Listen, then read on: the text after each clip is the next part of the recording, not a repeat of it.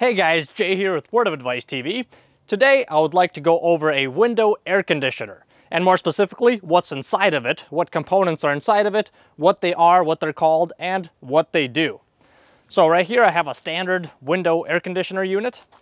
Let's start with the outside of it. You got the casing all around it. That actually comes off. I'll show you in a second how to do that. Most of them will have a frame around them as well. That's detachable, and you can actually order a replacement one if you need it, like if your accordion is ripped on the frame. See how that slides out? That's if you put it in the window and there's gaps in there, you could slide them out to block off the rest of the window. You got the accordion on either side. Then you got the front right here. This here controls the direction of the dampers or the louvers, where the air will blow. On my unit, I also have a vent damper, and this will only be on units that have a fan setting. So if your unit has a fan setting where you can run the fan without the compressor, if your unit has that, you'll also usually have a damper like this. So most of the time, the only time you'll use this is at night. If it's cooler outside, you can just run the fan to pull in the air from outside because it's cooler outside. So that's what this little thing is for. You open and close the damper with it, and we can take a closer look after I take it apart. Then right here, we have the thermostat or the control. It'll either be a dial style, where you can turn or rotate a dial to control the temperature and to turn your AC on or off. In my case, I just have a digital thermostat control where I turn it on and off, adjust the temperatures, I can turn my fan speed on, and it has a timer. And all air conditioners will have a filter in front. Most of them are gonna just pop out like this. Different styles will have different methods of opening the front to get to it. Mine just pops out right in front. And you can see how just filthy dirty my filter is right here.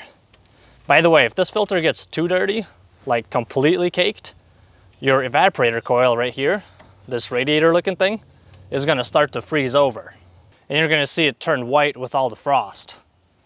So I'll wash that later. I'm actually gonna film another video right after this one on how I clean the filter and how I wash down the coils for anybody that's interested in how to clean this thing. So let's put that back. And let's proceed with taking the casing off of this air conditioner unit. So in my case, I just had to take apart the screws, which on this unit, there was two of them, two in front. So one on this side and one on the other. And then I had two screws in the back. I already took them out. Two screws, one here and then one here. And then I can slide this whole thing out. So after you got the screws out, the next thing you want to do is take the front off. On mine, it just has a couple of plastic clips on either side that you just pull on and it comes off. So I got that side off, this side off. And there should be some clips up on top too. You don't want to pull too hard on it because those plastic clips can break off. And then this doesn't stay on as well.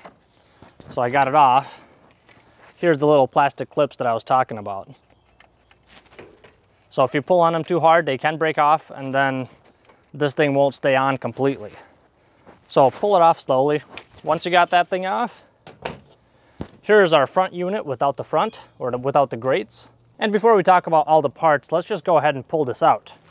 To do that, I'm going to flip it on its back like this. And actually it'll be easier if I put this on the floor. So let's put this on the floor. And some of these things are just monsters. They weigh a ton. Mine is pretty heavy, but I've seen way worse. And it should slide right out if you got all the screws out.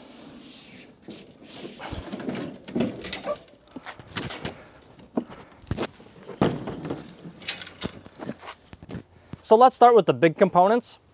You saw this in the front and the back. The one in the front, this is going to be the one that's inside of the house. This is called the evaporator, and the one in the back is called the condenser. So all this is a bunch of aluminum fins, just thin sheets of aluminum going up and down like that. And inside of there, there's copper pipes that loop back and forth, back and forth, back and forth.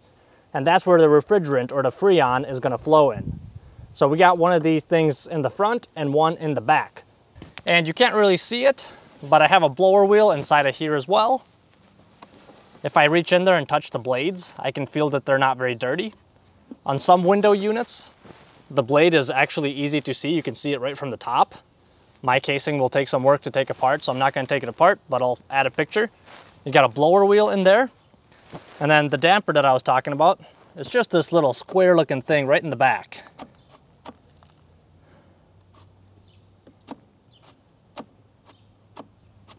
And here is our temperature control. You got the power cord that comes right into it. And out of the temperature control comes a temperature sensing bulb, which usually plugs into the bottom of the evaporator coil right here. And it's coming out kind of tough, so I won't take it out. But basically what this bulb is responsible for is measuring the temperature that's coming into the unit, or basically the temperature that's inside of your house. So all of these refrigerant pipes, the copper pipes, they go around here and into the compressor, which is this black cylinder piece right here. The compressor is the one responsible for pumping the Freon from the evaporator to the condenser coil, and it just goes in a loop, round and round and round and round. It's a continuous loop. So you got one pipe that goes into here on the bottom of the compressor, and then you got the discharge line that comes out the top. The compressor terminals, or basically where the wires go to on the compressor, are going to be right on top. They're labeled, start, common, run. The wires are underneath here. If you wanted to access them, you would need to take this bolt off, and this piece comes off, and you can access those terminals if you have a meter to check the compressor with. The wire comes from the control box right over here. Inside of here you have a transformer, which basically takes the 120 volts that comes from your power outlet, and it turns it into either 24 or 12 volts that this little control can use. It has a handy little wiring diagram right on the side of it. If you know how to read wiring diagrams, this is very helpful. And there's also a dual run capacitor, the silver cylinder thing right here. And this is a part that fails quite often. It basically helps the compressor and the fan motor run. If I had to compare it to something, it would be like a car battery. So if the car battery is dead, the car won't turn on. Same with this little run capacitor. If this thing is dead, your compressor, fan, or both of them will not turn on. And if you want to know more about the capacitor, how to test it and how to replace it, I have a whole video dedicated on all of that where I go into detail on how to check a capacitor and how to replace a capacitor. And back to the compressor, as the unit is running, when the Freon is flowing inside of the copper pipes, as the Freon is going to the compressor, it first goes into this black cylinder right here before it comes into the compressor to get compressed. And this guy right here is called a filter dryer. If there's any kind of debris or moisture inside of that Freon loop, the purpose of this thing is to capture that so it does not get into the compressor, as that could damage it. And on this side, you can see the fan motor, which is responsible for all the air circulation going on. You can see the condenser fan blade over here. And it also sucks air in from the inside. I just want to explain that a little better. So as that fan is running, it's sucking air in through here, and by the means of the Freon or the refrigerant, it's cooling that air off, and it recirculates it and pushes it right back out through the top right here to give you cool air. So it's sucking air in from your house through here, and then pushing it right back out. And at the same time, outside with the case on it, this is going to be the side that's sticking outdoors. There's grates right here. It's sucking air in from the sides and then pushing it out through the back. And in simple terms, what is happening is the refrigerant or the Freon, the whole purpose of that stuff, as it's circulating through the evaporator, it's absorbing the heat from the house. So as this thing is sucking air through this evaporator coil, the refrigerant absorbs heat that's in that air, and then through the copper pipes, it takes it to this condenser coil on the back, and you got air blowing through this thing as well. So it's taking that heat that it took from your house, and it's blowing it out through the back outside. My unit has some rust and other dirt on the bottom here. I'll be washing all of that next, and I'm gonna go ahead and film that as well. But there's one more thing I want to point out, and that's this channel right over here. So whenever your air conditioner is running, this evaporator coil actually condenses or sweats. So this coil that's in front, it starts to create moisture, and that moisture drips down this evaporator coil, and it falls down into this little tray.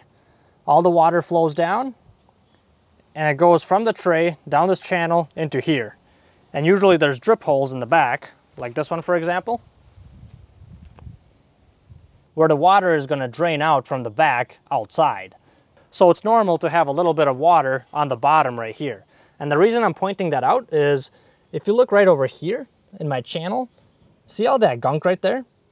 Sometimes this little channel can get completely plugged up.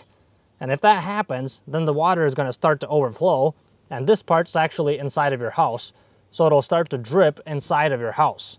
So if you have a leaking window unit, then chances are that this thing might be plugged up. Well guys, and that is the inside of a window air conditioner. I hope you found this video useful and you learned something new about these units. Thank you so much for watching this video. Don't forget to check out the comment section and mash that like button on the way out, and I'll see you next time. And if you're still here and up for a challenge, you are playing with white and it's your turn. Can you win this chess game in one move? I'll show you the answer in 30 seconds. If you need more time, just pause the video. Good luck with the checkmate.